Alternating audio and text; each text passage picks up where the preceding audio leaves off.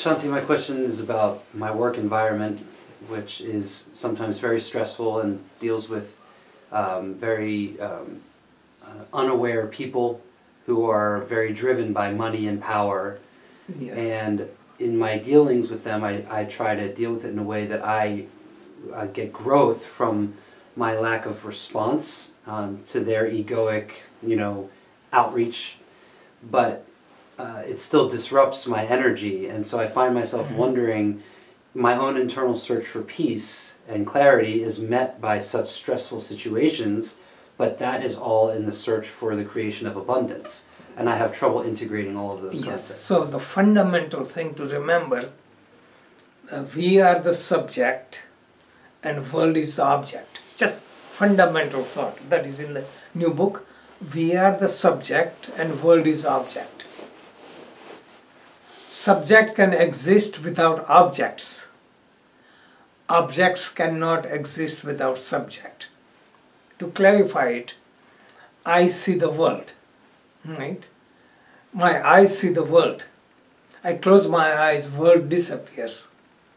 So eyes are the subject, world is the object, the thing. So just one sense. Same way, I consciousness is the essence, because without subject, you cannot even say a sentence.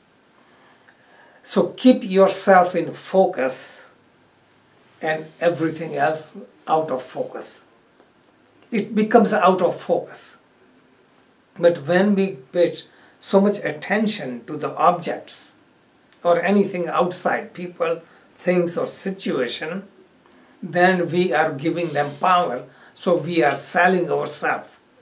So the answer is to be strong, okay? To be strong, physically, mentally, and emotionally. Get clarity, this is the goal. Just simplest example, what gravity means. Sun has greater gravity, so Earth revolves around the sun. Earth has greater gravity than the moon. Moon revolves around it. When you create gravity, the world will follow. And that is the principle of quantum physics, that we are the co-creator of our destiny. That means if we build the strength, we project that. So we become the co-creator and world behaves accordingly. But when we give into that because of attachment, fears, expectation, then we get sucked into it. So the real practice is to meditate and do everything to be strong. World is a school.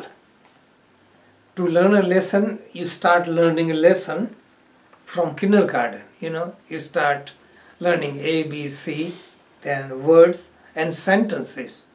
But if you go straight into 5th grade in reading, you get failure. So we have to deal with the world. So handle the situation which are easy to handle.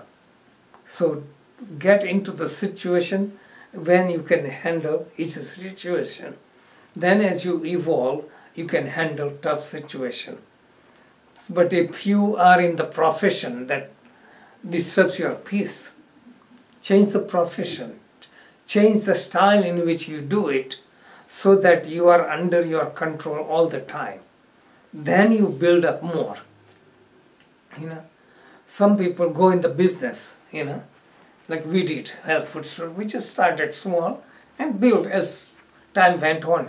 But some people go in the business, they go in the business, they have high expectation, so they invest the money, fix the place, order the things, and they cannot meet their obligation to pay the rent and they go out of business. Just a crude example. So within your capacity, handle the situation. Then you build confidence, because if you get frustrated with one situation, it leaves us impression, sanskaras in the mind, and the next time you venture, it comes in the way. So clarity and build up more confidence that I am the co-creator. All the meditation should be in line. I choose the direction. Nobody chooses for me. But we allow that to happen. Okay. So getting stronger. So any way you can be. And we can be leaking the energy, just like little bit here, little bit there. Everything is built with persistence. A drop of water at a time overnight fills up the tub. A drop of water on a rock over thousands of years cuts a hole through it. Same way, we have to be careful. So first thing, to set priority.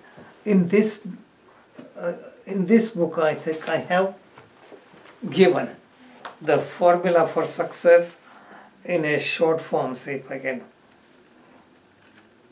find it. That anything you want to accomplish, this is the general formula that applies.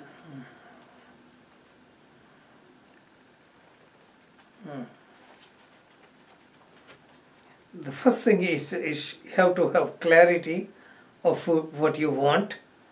Then you need love for it. Then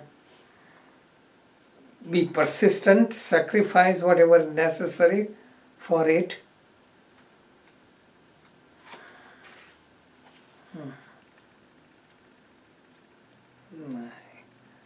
I couldn't find.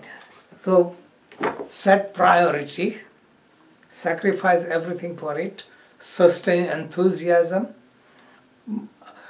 satsang, just enthusiasm, patience and perseverance, and make it undercurrent. That means it's in you all the time. Because otherwise you get inspired and then energy goes down. So these are all the factors.